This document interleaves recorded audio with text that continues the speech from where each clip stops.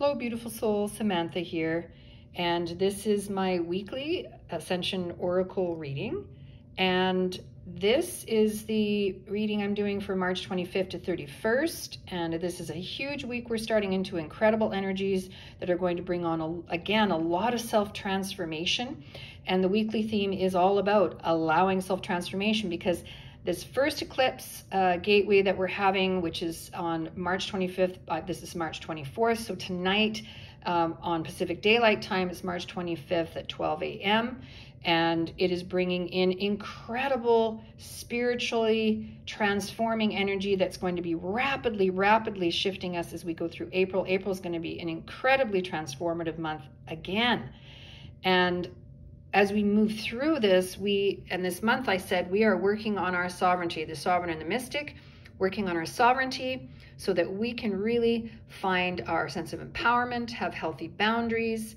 okay, and therefore be in service to the greater good, all right, in a way that's healthy for us and really helps us be here and live our unique talents and gifts and have passion in our life. So more and more this is coming online, but we have to do so much clearing and release anything that is density within ourselves, within our vibrational field, and anything that needs to leave our lives now, again, is leaving our lives. And as we go through eclipse gateways and, you know, prior to them and past them 6 months in time, there is a lot of influence on our destiny, okay? Their destiny changes, the eclipse gateways. Same with the equinox that we just went through. So you may be finding that things are shifting around for you, or you're feeling the urge to shift and are in the process of shifting things in your life.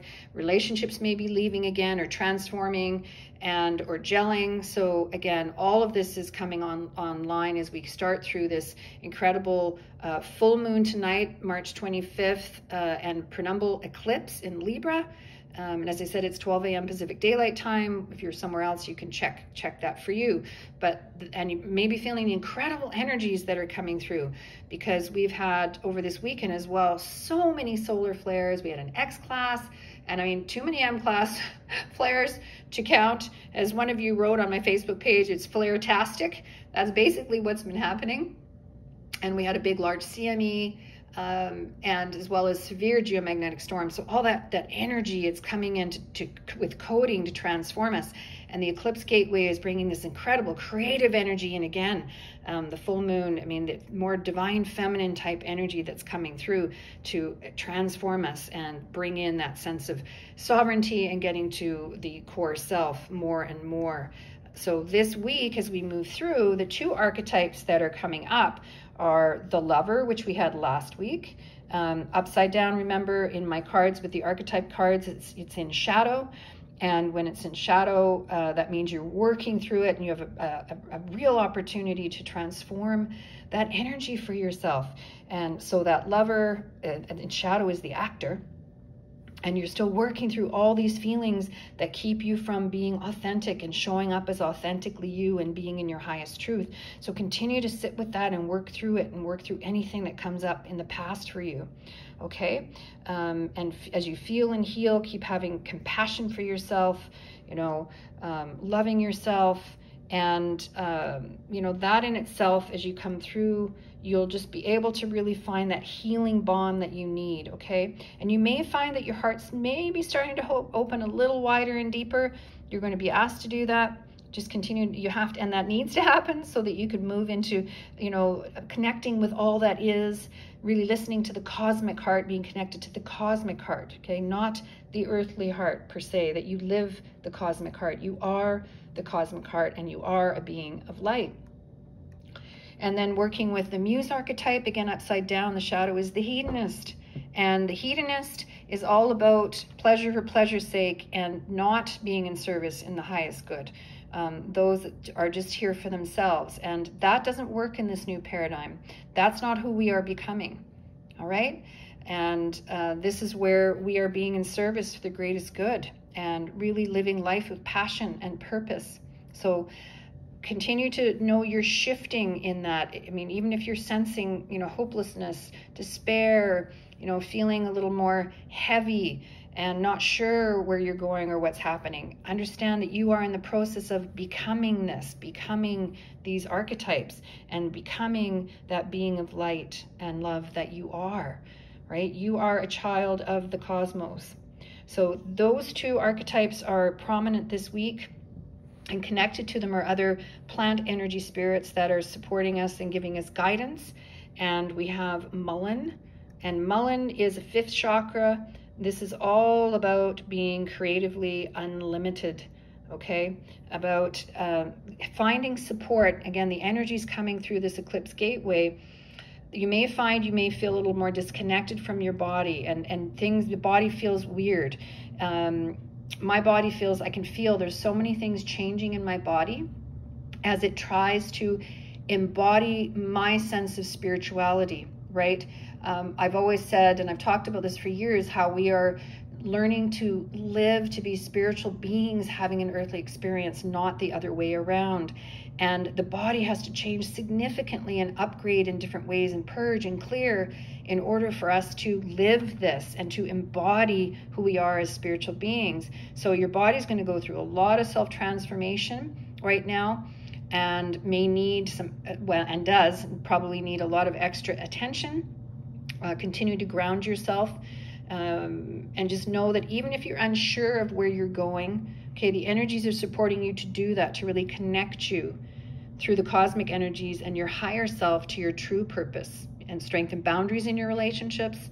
Okay, so you find better relationships and are in better relationships, and support you to discern who or what helps you or hinders you on your journey. That's becoming stronger and stronger as your intuition will continue to grow through this eclipse gateway, okay? And then brings in a sense, more of a sense of security, protection, and purpose.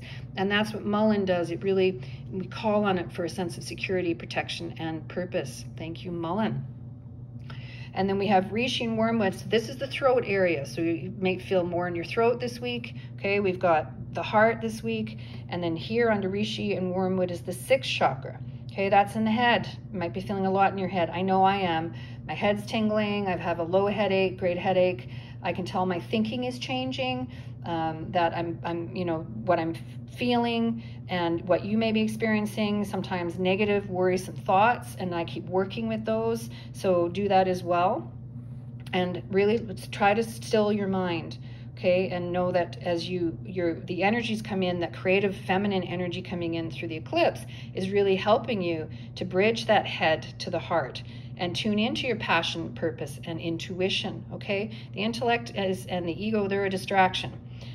They help us to a certain extent in order to navigate and you know, be who we are individually here, but otherwise they are not helpful a lot on the ascension journey. They get in the way and we forget who we are, right? As I said, beings of light and love.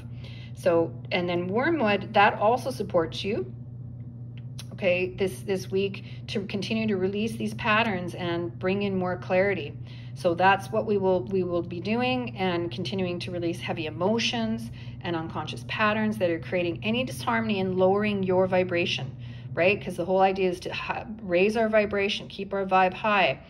And so any kind of parasitic thoughts that you have, or attachments to others or other entities that are depleting your energy, all of that needs to fall away for this next level that you're moving to in your spiritual growth. So the incoming eclipse energies and the many stellar flares and the CMEs, etc., as I said, they're really helping to support you in dissolving these destructive attachments so you can restore your energy levels and your vibrancy. Okay, so that's that. As we move through, and Woody Nightshade here is the same as last week, about moving into love and compassion for ourselves, more self-love, embracing our shadow, embracing our past, embracing, you know, we are imperfect, perfect human beings, and we are learning to be really the spiritual self having that earthly experience, as I mentioned. So, and know that, as always, this reading builds on my monthly Ascension updates. So for the March, if you want a full, especially if you're new to my channel and you want the full energies that are coming in this month that you've been experiencing as we go through this last week of March, okay? And so I have a few affirmations for you.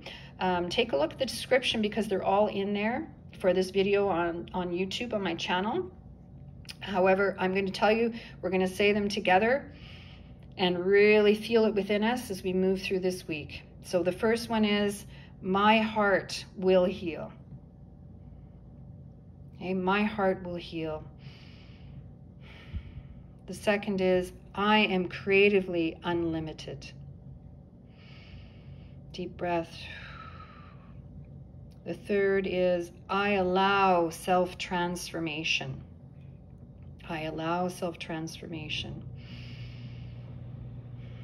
And the fourth is, I reclaim my power, courage, and responsibility for the higher good. As you move more into your sovereignty, all right, this week. So I'm sending you lots of love and compassion as we go through this last week of March and through the first of the 2 eclipse gateways. It's going to be unprecedented as it is right now, growth for us as we go through into April. Incredible shifts in self-transformation. I'll be talking about that next week in my monthly Ascension updates, so please join me. As always, I'd love to hear your comments and how you're feeling through this, what you're experiencing. Please put them below. Please like my page. You know, I'd love to know I'm supported as well on my journey. I really appreciate all of you that are here, and take care. Many blessings to you.